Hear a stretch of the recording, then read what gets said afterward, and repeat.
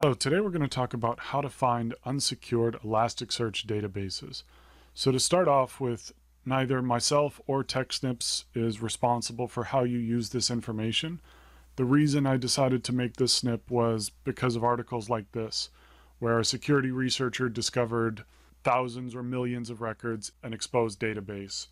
And more often than not with cases like this, these are already publicly available bits of information just aggregated into one database for marketing or some other non-nefarious purpose, but it gets blown up into a huge deal by tech media outlets. So I want to go ahead and show you a way to get into these databases and find better ways to decipher and decode the data for yourself.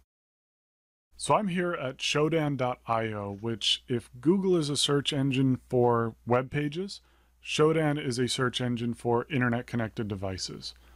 And you will need a Shodan account to follow along with this. It can be a free account, but the paid account does give you some other abilities like an API key. And to start off with, I'm going to just search for product Elastic port 9200.